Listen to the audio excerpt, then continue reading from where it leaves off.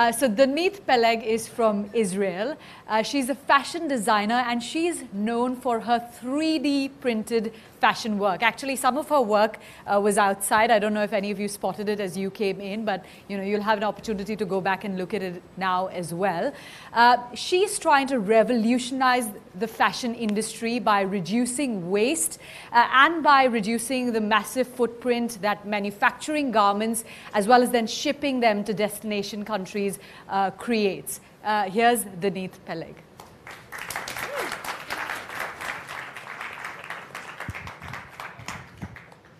This is not working. We all love fashion, but the way we make it today is hurting our planet, creating inequality, especially among women, and massively contributing to climate change. It just doesn't make sense. More than 80% of the workers in textile factories are women, working in these factories day in, day out for their entire lives, oftentimes in unsafe working conditions and no job security. When the average salary is $3 per day, workers are barely making a living wage, and of course, these ladies would never be able to afford to buy the cheap garments that they produce. Fashion is one of the most polluting industries in the world and is a major contributor to climate change. Our clothes are made with tons of toxic chemicals that make their way into our water sources. Clothes have become almost disposable and are incredibly wasteful. In the US alone, 15 million tons of clothing are thrown away every year and end up in landfills or burned. Not much has changed in the past 100 years. Women are still working hard to make our clothes, and the technology that we use is still very similar. We still use the same types of sewing machines. But at the same time, in the last 20 years, we have doubled the number of garments that we produce. More than 100 billion fashion items are made every year. What can we do to change this reality? I think we need to change the way we produce and consume fashion radically. It is necessary for all of us to innovate and develop completely new ways of making our clothing that are less harmful to our planet and to the millions of workers. Imagine a world where you have the power to change all of the things that we just talked about. You have the power to choose what you want to wear and how and when to produce it, because you simply 3D print sustainable clothing from digital files at your home all by yourself. I believe and hope that by 2030, the way we manufacture our clothes will change dramatically. And today I will show you why I think 3D printed fashion can be a major player in this revolution. My journey with 3D printed fashion started 4 years ago when I was at fashion school. I decided that instead of sewing my final fashion collection like my friends did, I would use 3D printers. After 9 months of research and development, I end up to print the world's first fashion collection, printed entirely using home printers. Ever since then, I learned how deep of a crisis we're in and realized that if we can take this innovation and make it scale with the right materials, we could reduce our negative impact on the world. This is a 3D printed dress that I made for the Olympics in Rio. This dress showed me once again the potential power of 3D printed fashion. Working on this dress was very, very challenging because I didn't get a chance to meet the dancer before the rehearsal in Brazil. But thanks to 3D printing and a simple app, I was able to customize the dress so it fit her like a glove without ever meeting her in person. And the whole process created zero waste. So after 7 months of work, the dress was on stage in a beautiful dance with a robot partner. It felt amazing that, thank you. It felt amazing that hundreds of millions of people saw 3D printed dress in action for the first time. So how does 3D printing work? It is simple yet powerful technology that used widely in many other industries. The way it works is that it's printing layer after layer, allowing us to print any structure we can imagine, including printing shoes, textiles, and accessories. With 3D printing, we're able to see the digital simulation of the final product before it even goes to production. So this is when we're able to make change before the physical product is made, saving us so much time and effort. So this is the first 3D printed garment that I ever printed, is this red Liberté jacket that took me more than 300 hours to print and assemble. I used small printers, so I had to piece all my garments together from dozens of parts, just like a 3D puzzle. To complete printing the entire fashion collection, I brought 6 printers to my home, and I was just printing 24/7 for 2 weeks in a row. Sounds like a lot, right?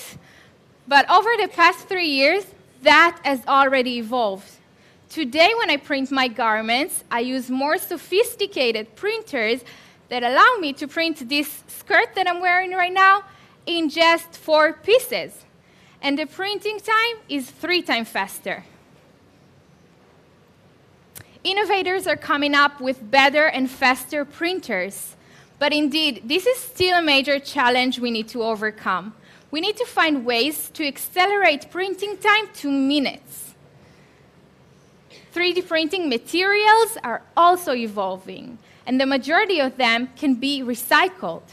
Today, you can already print with wood, metal, and even with glass.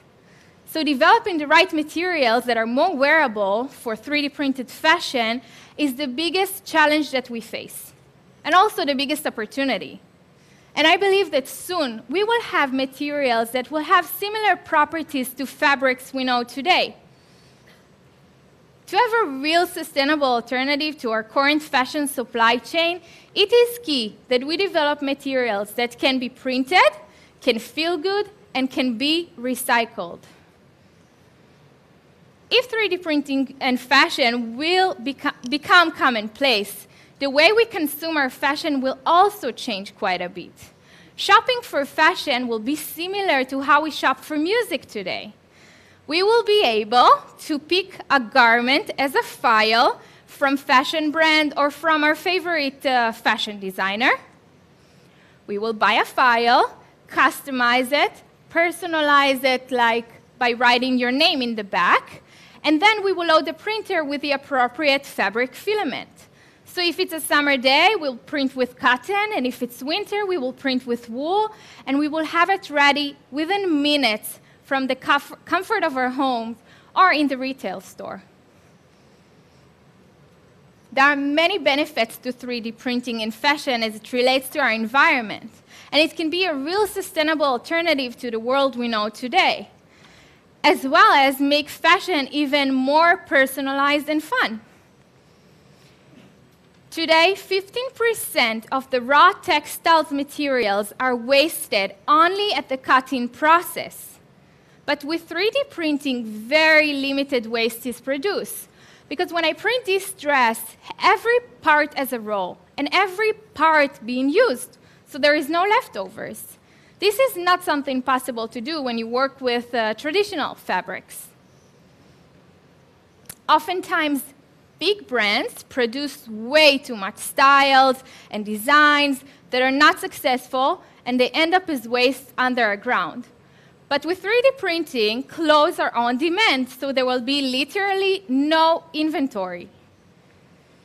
With digital files, I am able, and you all are able, to email a dress to a friend, and they can print this dress on the other side of the world. So essentially, there will be no shipping cost. Today, only 1% of the clothes of the world is recycled. But with 3D printing, it may be possible to recycle most of the materials. So if I'm done using this skirt, I just blend it, create new filament, and then print a new dress. With 3D printing, it is possible to customize every printed piece. So when you print a garment, it fits exactly to your measurements. Imagine you, as a young fashion designer, uploading your designs online and immediately having millions of people download and print them, turning them into a viral fashion items. Just like today, a video can go viral on Facebook or YouTube, in the future, fashion items like a t-shirt or a jacket could become viral too. These were a few of the amazing benefits that we will have if 3D printed fashion will evolve. If it does, the fashion industry will undergo a huge positive revolution. We're moving in the right direction as awareness is growing for more ethical fashion. But to make a real difference, with more research and development, I believe we have a shot at reinventing this industry completely. We need to change the process from scratch. We can also make fashion much circular and radically cleaner. Today, 80% of the textile workers in factories are women, and women make 80% of fashion purchases. So this is really a problem that belongs to us, women. In a couple of generations, we will look back very differently at the way we do things now and wonder why we didn't change more quickly. I hope for more female entrepreneurs, researchers, academics, and fashion students to be inspired to think big and bring the digital revolution to fashion. Thank you so much. Thank you, Denise.